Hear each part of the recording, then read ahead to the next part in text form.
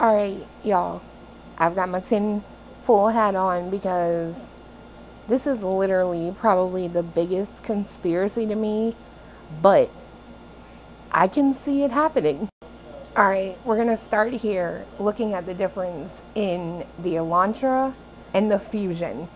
The Elantra being the vehicle owned by one said Brian Kohberger, the Ford Fusion allegedly being an undercover Moscow police cop car.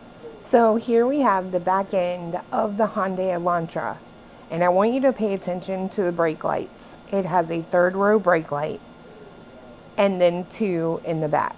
Not sure why I said third row. Think about seats inside of a car, but anyway, it has a third brake light situated at the top of the trunk. This is the back of a Ford Fusion, like the one seen in the video, Banfield video, driven by the undercover cops, okay? The style of this vehicle has not changed since 2014, and they stopped producing them in 2020. This is a view of the front of the Elantra and the Ford Fusion side by side. So this is a still shot from the Banfield video of the Ford Fusion that was seen on November 13th at like 3 a.m. for this alcohol stop. This is the Ford Fusion overlaid on top of the Linda Lane footage. Now let's see how well it matches up. So it does have some issues when it lines up. However, you got to understand this picture was taken from the officer's body cam, which is a wall-eye view. So we're going to do the same with a stock image of a Fusion. Only thing I can say is this.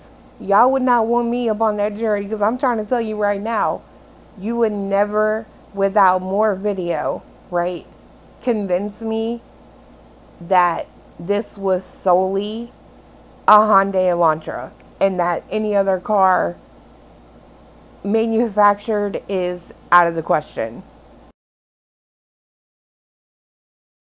Especially when you have plainclothes officers in the area, and one that looks like this. Now we have to do the Elantra too, okay? So this is a 2015 Hyundai Elantra side view, like in the video. So let's see how it lines up. I'm not gonna lie, they both work. Both of them literally line up. But there's also a problem with the lights. We're gonna take a minute and overlay this Elantra right in and out with the transparency just so we can see how it lines up. Dimension wise, they are not the same. The Fusion is like a foot and a half longer than the Elantra, which actually makes it line up perfectly with the Linda Lane footage. They both have a rear panel window that literally angles up in the back. I mean, did they just find a car that could have passed as the undercover car? Maybe. Alright, I want you to watch this clip right here, and I want you to pay attention to where the arrow comes in. So this video is inverted, which means lights are black and everything else is just white, okay? Now we're back to normal, and this is when this person is backing up to turn around.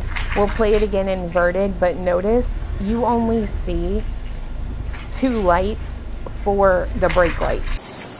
This is the cop walking to the undercover car. Note the shape of the brake light. And this is a Hyundai Elantra with all the brake lights on inverted. Now this is the Ford Fusion / undercover police car with its brake lights illuminated. There is no third brake light, kind of like the car we see in the video. You can see this third light right here glowing, right? So we should be able to see it in the surveillance footage. Now, if y'all remember in the beginning, when this video first came out, I said something about an Elantra and the way it sounded. I'm like, dang, like an Elantra sounds like that? If you're into cars, you know what I'm talking about. It's like a low rumble in the video, just like, blah, blah, blah, blah. I don't know how to do it, but you know what I mean. Here, I'll play it.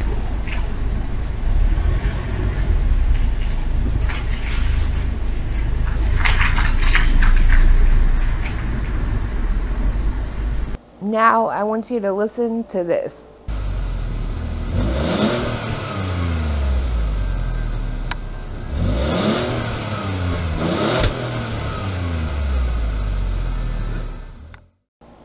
Y'all hear that rumble? It's like that low kind of like, it like reverberates the speakers.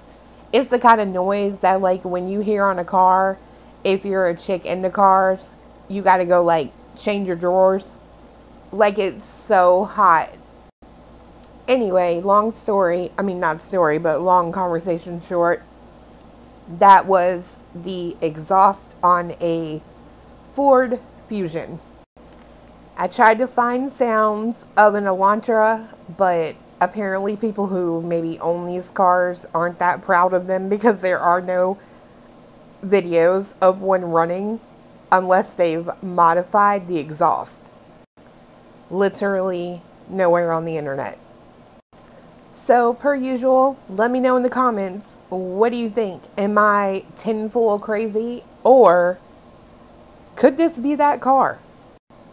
Alright, y'all, I'm out. Like my power if I don't pay it before tomorrow.